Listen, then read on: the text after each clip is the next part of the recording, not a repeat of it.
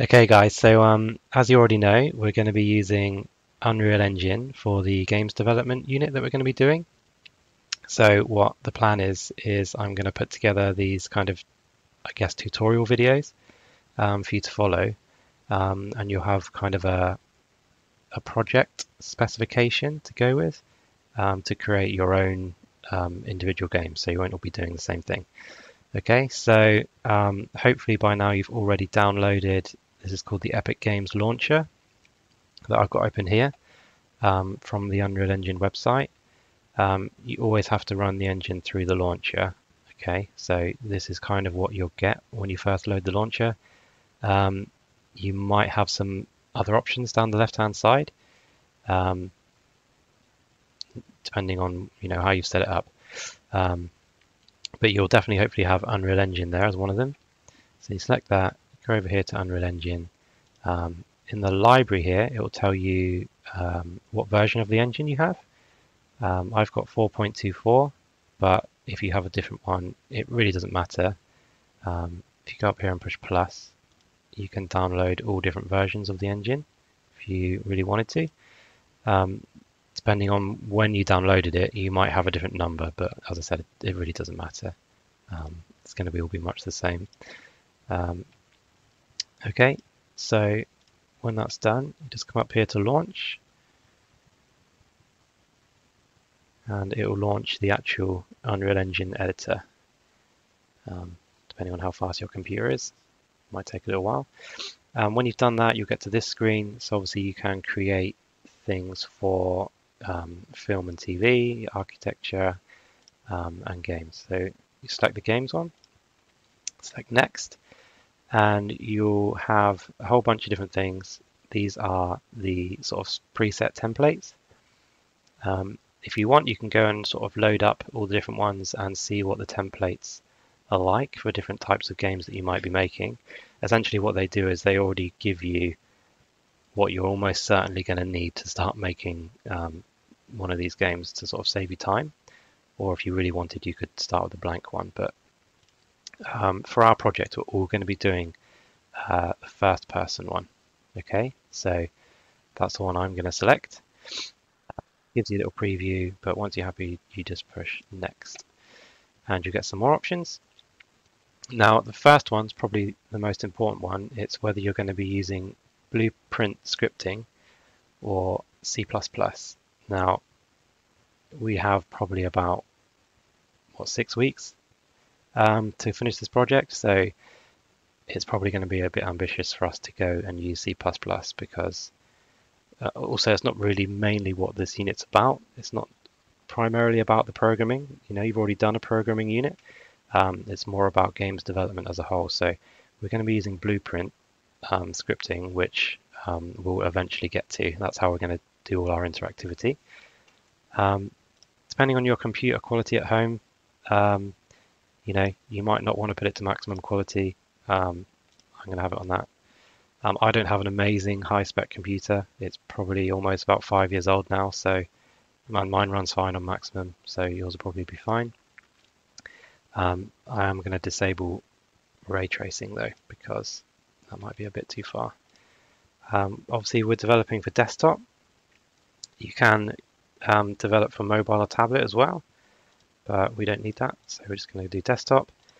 And then the last thing is this thing called starter content.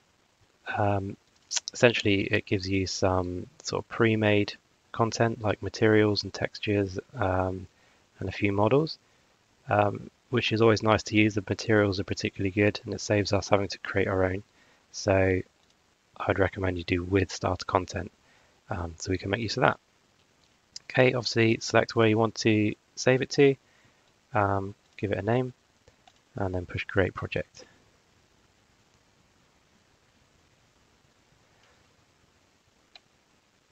Okay, again, it might take a little while, depends how good your computer is, I suppose.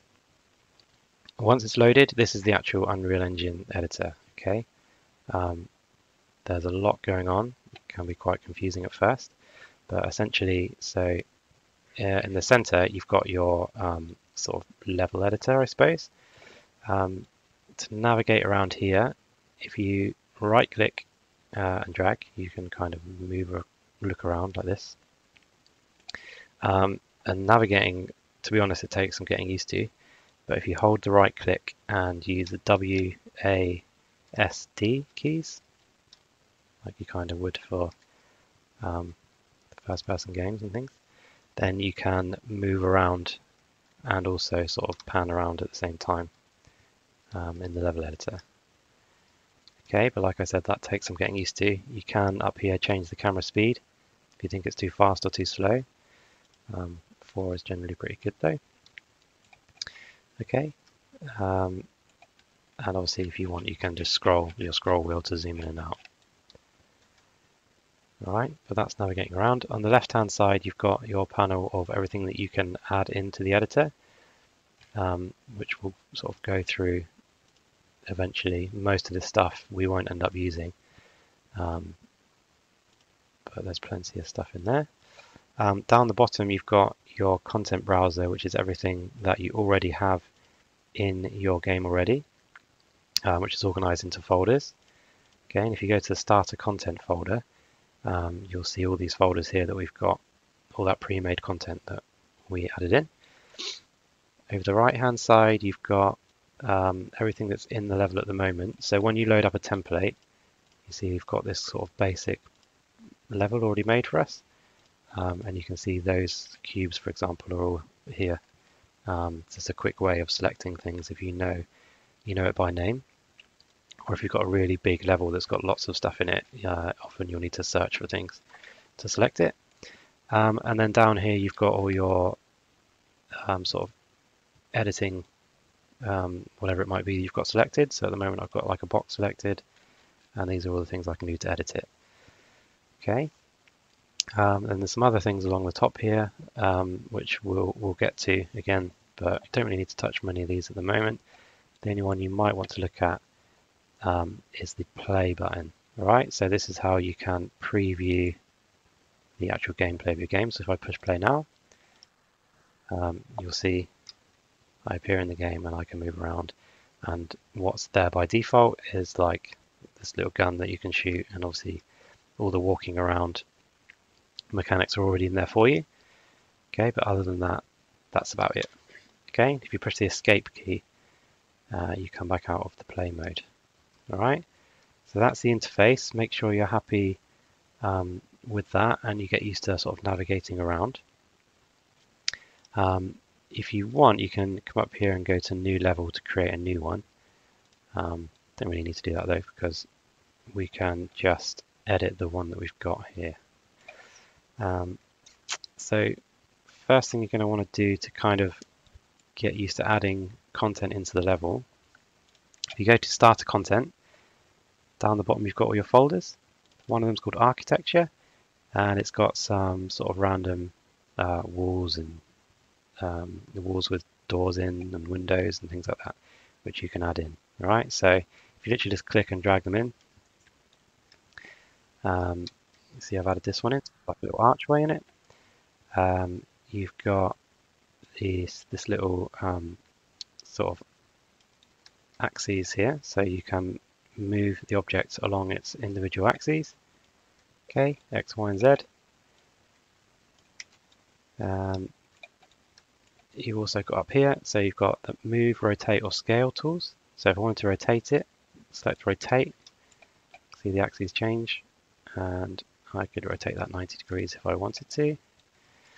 And obviously scale, which would just stretch this object here. So I'm not really going to use that in this instance, but you've got move, rotate, and scale there.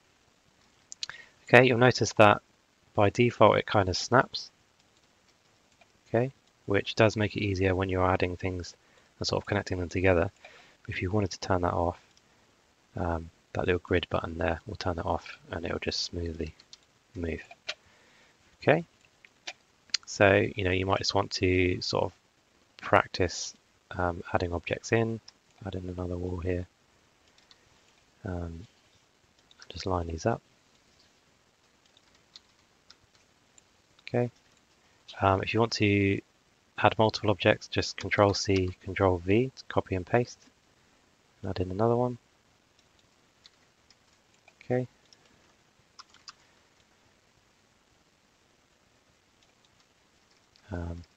Just created this little kind of room thing here. All right, so you can kind of play around with adding content into the game and moving things around, because it does take some getting used to, as I said. Also in starter content, another thing you might want to look at is the materials folder. Okay, I'll just push that button, which has all the sort of preset materials in, which again are pretty useful. So I could just drop in like brick on each of those. Okay, and that material's all there for me. Okay, might also want to add in like a light or something inside. Okay, and then here's that little room that I made. Okay, so just sort of for starters, make sure obviously you've downloaded everything. You can run the engine. You get used to the interface, get used to moving around, navigating, and just use that starter content to just, you know, make anything you like, just to get used to and familiarize yourself with moving around and navigating. All right, that's all for now.